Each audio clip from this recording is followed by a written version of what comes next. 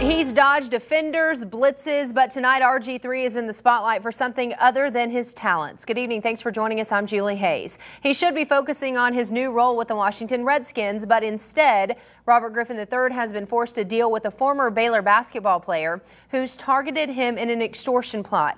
Matt Howerton joins us live in our newsroom with details about this developing story. Matt.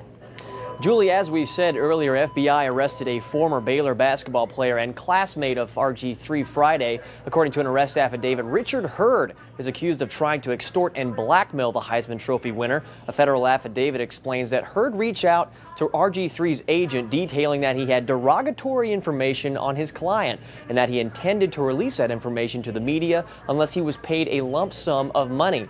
The affidavit says RG3's agent worked with FBI and agreed to go along with the plan. It goes on to say that RG3's agent sent a representative on his behalf to meet with Hurd along with an undercover FBI agent. Hurd was arrested after the meeting for extortion and was held on a $25,000 bond, although he was released from jail at noon today without posting the amount. Now, I had a chance to speak with Donald Driver and Terrell Owens' agent in the past hour, and he says that in his 25 years of experience, extortion is something he rarely sees, although he says RG3's agent did the right thing.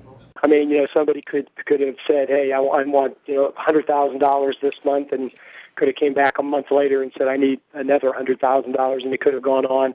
I don't know all the facts of the case, but I'm assuming in this situation it was the right thing to go to NFL security, who realized it was better to go to the FBI at that point and try to get this thing resolved and make an arrest. The FBI hasn't specifically given us any details about the transaction or what Hurd was alleging against RG3.